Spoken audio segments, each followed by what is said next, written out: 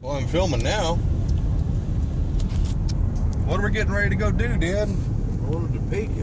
Why are we going to Topeka? I guess we're going to go look at a motor. Technically, it's an engine. For all the people who get pissed off about that debate, the motor is electric. Okay. The engine is not electric. Okay, we're going to look at an engine. We're going to go look at a 241 Red Ram. There's a pretty cool story behind you and Red Ram engines, Dad. You want to tell that one? Oh, way back when, I remember in a junkyard, a big pile of engines getting ready to go to the scrap yard. And at the base of that pile, there was a Red Ram valve cover attached to an engine at the base of that pile. And I always thought I probably should have bought that way back then. I never did. And what are we doing now? We're going after a little Red Ram. It's all disassembled. You may ask why we're going to buy it. Well, why not? It's pretty cheap. And well, we're going to go look at it, see if it's something we want, and we'll just have some fun with it. I think it'll be cool. I bet you we can get it running. We probably can. Well, it's disassembled, so we're going to have to rebuild it, but... Ain't nothing we ain't got running yet. Yeah. There ain't been an engine that we've tried to rebuild that we haven't been successful with yet. We've always done a pretty good job in getting those things going. So yeah, we're headed to Topeka. This will be fun. Oh, unless we think of something funny to say in the middle of traveling to Topeka. I'll see you guys when we get there. Bye-bye. Dad, what would you say about our adventure? We saw a lot of cool stuff. Should have been filming. Should have been filming. I mean, some cool stuff. Yeah, this guy had some impressive, and I mean impressively cool stuff. He owns a business here with a laser cutter and all other sorts of stuff. Made his own custom parts and just absolutely sweet dude. All the sheet metal you'd ever want. Oh yeah. But in the back, that's our Hemi. I think we're missing a spark plug cover, but we got to find one. He says he's got it, so we're gonna be getting that. Nope. Anyways, should have been filming. In fact, I actually knew this guy. I was gonna buy nailhead parts from him before, but never did make it up here. And he had a really cool 55 Buick Gasser with a big block Chevy in it at our car show at the Old Mares River Run a few years ago. I'll post a picture of that. And I didn't even take any photos. I dropped the ball. I'm sorry, guys. You're just going to have to believe me. This place was hot rod heaven. It had sprint cars, dirt track cars. His wrecker. He had a custom built wrecker, international cab. With it just looked like a Hot Wheel. Let's leave it at that. I wish you could take the image from my head and just bang, show it to you. Not his wrecker, though. Oh, not the wrecker. Yeah, the wrecker was something else entirely. Yeah, the international looked like a Hot Wheel. It had a big old whale tail on it. I mean, just beautiful stuff too. It wasn't just thrown together, cobbled together. It's just absolutely insane stuff, cool stuff. Super cool guy. It had a blower on that engine on it. Yeah, it had one of those little mini blowers. That was cool. So are you happy I drug you out of the house, Dad? Well, I got a truckload of iron right now. I guess we need to go to the scrap yard. We got all this Dodge junk. I'll tell you what. I have never actually seen a 241 Red Ram Hemi in person. And I would tell you what. That is the smallest engine I have ever really been around. Those pistons are cute as hell. So, I don't mean to say like this, but I have to say it like this. Typically women have smaller hands than men. I bet you my girlfriend's hands are about the size of a piston when they're clenched in a fist. And she has cute little fists. You're supposed to laugh with me, Dad. That could go either way. They don't know what your girlfriend looks like. That is true. She could look like you. Yeah. She could have big bear paws for hands. Well, they've seen Anna. She was on, she's been in like 2 or 3 videos. But anyways, I'll see you guys when we get back to the house, or when we stop somewhere. I'll take some video of the Hemi, so that way you guys can see what we bought. So, as I just said, literally 5 seconds ago, the camera's never rolling when you're saying the funniest stuff in the world. So, Dad, what were we just talking about doing? He's talking about making some pistons. Yeah, because this little red Ram Hemi only has like 7 or 7.5 to 1 compression, and that just ain't gonna fly for us Scott people. So we're dreaming, and this is where it's getting kind of scary because we're dreaming. So what was your idea, Dad? Well, first I thought we could cast them out of resin. Out of resin? Out of your plastic stuff. Yeah, I don't think that one's gonna work real. That'd be cool to sell, but I don't know about using an engine. And then I thought we'd go get a bunch of fishing weights, melt them down, and just pour our own pistons. Wait, those are aluminum, aren't? Or those are lead? Those are lead. That would be a really heavy set of pistons. Okay, Oh my maybe we God. better find something aluminum. Oh, the sun looks really cool. I can't get it, but And we don't need no stupid piston rings. yeah, piston rings are for pussies. That's, yeah, just accessory. Yeah, I mean, when you got that piston moving up and down real fast, like, that's just extra weight. We don't need that. We just cast them a little big so they'll hold themselves in. Yeah, they'll hone themselves in. Might be a little bit hard to start for the first 20 starts or so. What we're going to do about it, and when we get, I got it, okay, so I was just thinking ahead of myself. When we get porosity in our cast, we got some of that really hard blue Bondo stuff, that icing stuff you bought at Napa. Yeah, We can fill that in, make it smooth. Yep. Perfect. And then we could also build our dome out of that, or if we don't get a big enough dome, we can put more on there. We can use some JB Weld, maybe mix it all together. A little bit of epoxy, a little bit of JB Weld, a little bit of that icing stuff. Right. I think you're on to something. I think I'm on to something too. I think I'm on something. Yeah. How much compression ratio is it? It's 7 or 7.5 to 1. It's gonna be something where you could probably start it by hand. We need to at least be like a 13. That'll be pretty easy. That's what I'm thinking. Yeah, 13 to 1. Your Hemi only has 10.5. Kind of regretfully taking that big piston out. Out of your Hemi? Those 12 to 1s? You would not have been driving on 12 pistons. 12 to 1 would not have been pump gas friendly yet, especially on iron heads. Well, with your aluminum heads, you could have. Aluminum heads, you could maybe get by. Aluminum heads, you're safe at about 11.5 on pump gas, but better to run some a little bit hotter shit. 12 to 1s, you probably would like that. And plus, let's be honest, those heads are made by Edelbrock. I'm counting them on the clock before they blow up. Probably will. For anybody who loves Edelbrock, I'm sorry. Or comp cams. I'm just not a fan of comp cams or Edelbrock. Only not a fan of Edelbrock because I'm just not a big fan of the carburetors. And I've had a set of heads not really work well for me by them anyways. And plus, when we got Dad's heads, if you watch back in the video series when we built his Hemi, we found some issues straight out of the box and we called Edelbrock, and they basically gave us the big middle finger. Yeah, the holes weren't tapped all the way down. Yeah, on the intake For the holes. intake. Yeah, you couldn't even put an intake bolt all the way in. Huh. I mean, that's a pretty petty thing, but regardless. A whole brand new head. Yeah, the box says ready to go, bolt on and run. By God, if you're going to charge $1,300 a cylinder head, they better be ready to bolt on and go. Don't think. And if you're going to, especially if you put that little sticker on the box, they better be ready to rock and roll. This video has prejudice become you and I just sitting in the truck bullshitting. Going up on our old house. Our old house? Pauline Road. Where are we? So right down this road. Where are we? Are we in Overbrook? Almost over. Oh yeah, that's where I grew up. Grew up in Overbrook. Oh shit, we just stopped by and visited Jesse.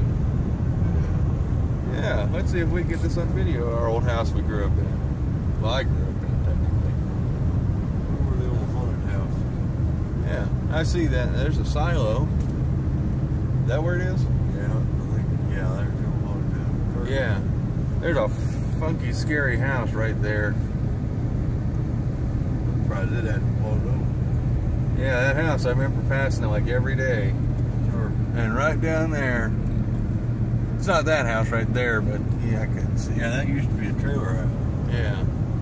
There used to be a house around here, right there. That house is sunk into the ground, and I just always thought that was the coolest thing as a kid.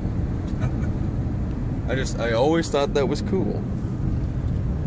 Little town Overbrook. That's a little way of the town. You blink and you probably miss it. Nice little town. A lot of Mopar guys live here in Overbrook. Well, anyways, I'll see you guys when we get back to the house so we can show you this Hemi. What do you know, Dad? I know I'm being illegal. Ain't supposed to be messing with this Freon. Well, don't tell people that. Well, don't put it on the daggone computer. No. We're not showing it. There's no proof of anything. What do you think about that little baby Hemi we bought? No. Well, I stayed up until like 1 in the morning. Well, actually, I guess it was 3 in the morning cleaning the garage. Thought we'd have enough room. Put the parts here. Bam. That's a little block. that's a little motor. Engine. Damn it, Dad, you're gonna have, I'm gonna have like a fan club of hating people because they don't like the word motor. Look at how tiny this engine is. That is ridiculous. Like, the camera don't show, but those pistons, they're pretty daggum small. Put your finger next to one of them pistons, Dad. Yeah, let's get the tape measure. Dad's got a tape measure now. Had to show him where we were. 3 1/4. I can't read. Just shy of that. Almost 3 1/2. Yeah. That is a tiny, tiny, tiny, tiny, tiny piston. A lot of good reading on the internet about that engine, though. Of course, I found a bunch of missing parts. Texted the dude we bought the engine from. Let him know what's missing, so hopefully he's got it. If he ain't got it, then start hunting for those parts. But it's definitely pretty sludgy inside. Whoever had this previously didn't really believe in too many oil changes. That's the old oil too. The old oil didn't clean up like the new oil does. That is true. But it's cool. Most of it's here. I mean, besides missing like water pump and starter, and I mean the rest of the oil filter housing, because it takes a cartridge style like my 53 nailhead. And I ran the numbers on the intake, and that's a 53-54 intake. Yeah. Dual point distributor. It's all inside. How's that shaft play? Pretty tight. Very little. Very little. Yeah, good enough. So I think, yeah. Points are corroded. Well, that's pretty normal. Those points have probably never been changed. So 1953, 54 roughly. So how old is that, Dad? Like 60 years? Almost 7. Than me. Wow, that's almost 70 years old. What are you talking about? Do the math. You know, 50 years would have been, it'd been 50 years old in 2000. And it's almost 20, it's 2018, so it's almost a 70-year-old engine. Wow. That just screwed me up hardcore. One thing I was looking at, though, I didn't want to get greasy, but I got to show, is this timing chain. Well, Look at how huge that thing is. they don't make them like that anymore. No, we're going to need a new one, though. It's pretty wore out.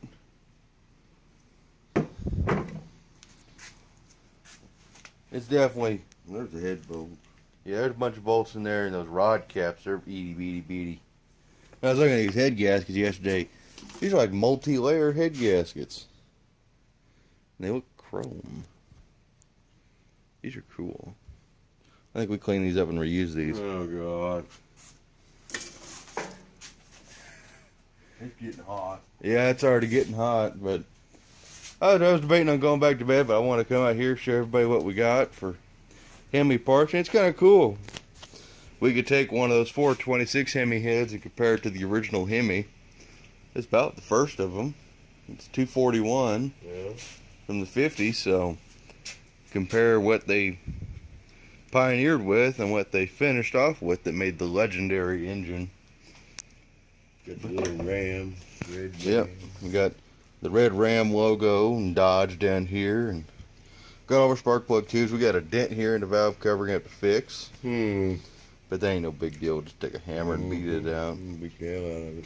Yeah, beat the hell out of it. Let me set this back on this valve cover. But I ain't mad. I don't know if I want to tell everybody what we paid for it, but I think we did good.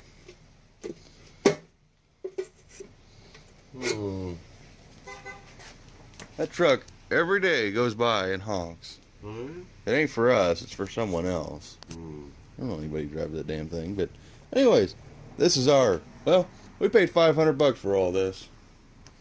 So, maybe stupid. Most people ask like $1,200, $1,000 for these engines. I don't think they're really worth that. I think $500, you can buy one all day long. We got one now. You pretty satisfied, Dad? Yeah, I know the garage is a mess. It's not a mess now. There's no way we could have fit it in here. I put my bench seat over here and scoops, which we got to find a home for. Jezebel's old grill hung up, and we got a few things to put away, like my Hemi pistons that are in that box and my 4-speed pedals. But yeah. Anyways, guys, I hope you have enjoyed this little series. It was fun filming with Dad on that little road trip, and when we go and pick up my actual 426 Hemi block, kind of what I plan on doing. Filming that little excursion, because that's going to be a long drive for us. 8 hours one way to go get it. So 16-hour round trip drive just to go get the block. But it's worth it. Did the same thing with that Guzzi. Yep. For that black Moto Guzzi, drove all the way to Ohio, basically Lake Erie. We went to Lake Erie with the bike in the back of the truck. Yeah. Hope you guys enjoyed, and I can't wait to show you as we go through this engine and rebuild it. So, Dad, you want to tell everybody bye? Bye-bye. And before we end this video, I want to show you this. We also cleaned the garage. We got my back seat, Dad's back seat. Everything's all clean in here for the most part. There's all the rest of the Hemi stuff. Look at that. Gen 2, Gen 1. 66 to 70, 54. That's how much changed. Now this engine don't look very small once it's all together. It's still pretty big. But in comparison to the 426, it's tiny. And I think it's cool to have the two next to each other, because this is like the first of the Hemis, and that's the last of them. Besides Gen 3, which we won't really consider a true Hemi. But yeah, we just mocked it all up because we wanted to look at it and see how it was going to look. This is a really cool engine. I mean, even the 2-barrel is cool to me, but I want to do something different. I don't like the fabbed intakes really all that much. I wanted to keep it looking old school, so we're probably going to do something different there. We're going to do the conversion for a small block Chevy water pump, probably, from hot heads. And then, I don't like hot heads crossover tube here, because it's AN line, and it just don't look right on this old engine. So, I'm going to probably make something ourselves, make it look proper, like it belongs on this engine. This engine just looks industrial and just beefy and cool. I love that engine. There's some things in this world you buy that you just do not regret. And trust me, that's one of them. Anyways, guys, I just wanted to show you that. I think it's just cool, and I hope you share my enthusiasm for this deal, because I'm going to do a whole video series on this, whether, I mean, I don't really care if you guys watch it. It's for me. But I hope you guys, if you do watch it, you enjoy it. This is going to be like a budget engine rebuild. We're going to do everything as cheaply as possible, but also do it the right way. Because, I mean, it's a 7-to-1 compression engine, makes 140 horsepower. But I can't wait to, get it fired up. Give me stuff like we're going to make some zoomy headers for it. They're going to be just like those. Upswept dragster zoomies. I want to maybe make an intake or something. The guy I bought the engine from owns a big fab shop, so he'll make me some flanges probably and do something different. I don't know yet. But we want to make it cool. We're going to paint it probably stock, which is silver and red. Because I think it's just a really cool deal. And then figure how we're going to redo the red ram in here, which is just my favorite thing. I have never forgotten that story that Dad's always told me about finding one of these valve covers. Well, one of these engines in a junkyard. And it's so cool to have one now. Part of the reason why I wanted it so bad. Anyways, guys, thank you for watching. I know this video had a lot of Dad and I just rambling, but like I've said before, a lot of these videos are solely to preserve memories between my dad and I and my family and me and friends and everybody. And I post them because I think you guys might enjoy them and also preserve it on the internet. And I appreciate all the support from you guys. We're almost at 1,300 subscribers, and that is a big number to me. It's not big in the scheme of YouTube, but it's a big number to me. I'm just a small town, normal dude. And for those of you who have spoken to me on the phone or on Facebook or on email, you can attest for that. I'm just the same dude I am on camera. I'm not some big shot. You know, I've been treated by some people who've contacted me like I'm some kind of special dude, but I'm not. I'm just a regular dude, and I want to get along with everybody. So I appreciate everybody who reaches out to me and all the support you guys give to me. And of course, by the time you see this video, you will have seen the video with my dad's charger, which we have t-shirts and things. So we don't have a bunch, but you guys know. So be sure to go check out that video. You can get all the information on shirts and how to get one.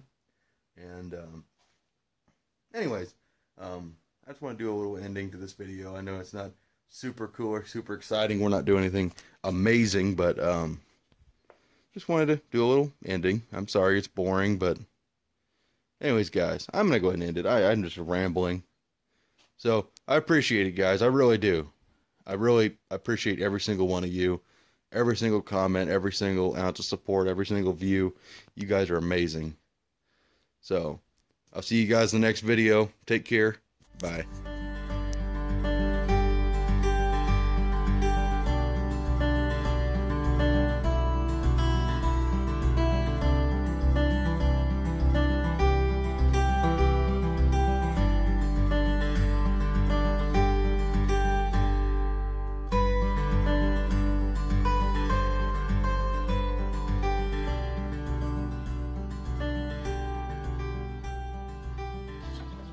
Bye-bye.